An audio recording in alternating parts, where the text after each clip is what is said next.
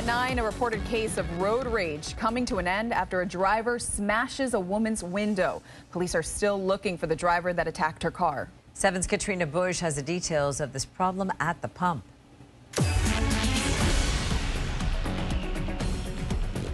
Some man just broke my window. He's in a black Mercedes-Benz. A frantic call to police reporting a case of road rage in Fort Lauderdale. The victims following a man who was driving mad in a black Mercedes.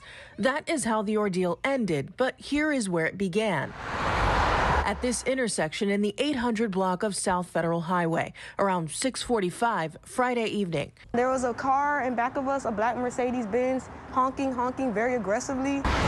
A slow left turn sparking anger. The Mercedes driver following the Mazda to the pumps at the Shell station.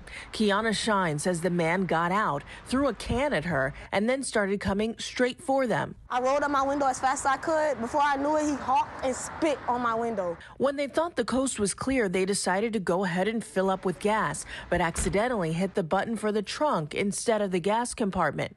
Before they could do anything about it, they say the guy was back, and they decided to get out of there. As I'm trying to pull off, you just hear boom. I look back and the whole glass is shattered. They say the man grabbed a microwave that was in her trunk and threw it onto the car. He slammed it here, I guess, and it rolled down. That's when he finally took off. They followed, trying to get his license plate number, but he would easily outrun them. And I'm taking this for evidence.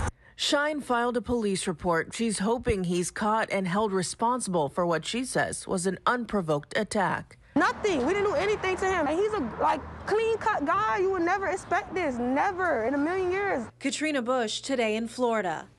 And if you have any information that could help identify that driver, you're urged to call the Fort Lauderdale Police Department.